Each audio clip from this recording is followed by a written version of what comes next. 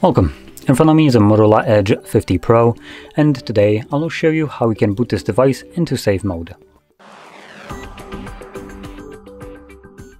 So to get started, hold your power button, and once you have your boot options visible, you want to hold power off.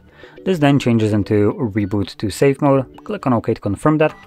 The device will initiate reboot, and once it boots back up, it automatically goes into safe mode.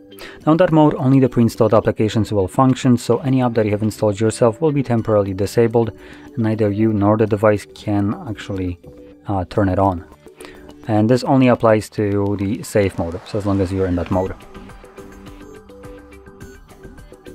So there we go, now that the device is back on, you can see we have things like Opera right here as a browser not working, widgets also don't work, and on the second page basically all the applications here won't work. And you can obviously define them by the fact that they just became monochrome and they're kind of transparent. If you try to open them up, it gives you the message downloaded apps disabled in safe mode. So there we go. Now once you're done with this mode and you want to go back to normal one because you're done, for instance, troubleshooting, you can hold your power button, but this time around select restart, the device boots back up and automatically boots into normal mode. So with that being said, if you found this very helpful, don't forget to hit like, subscribe, and thanks for watching.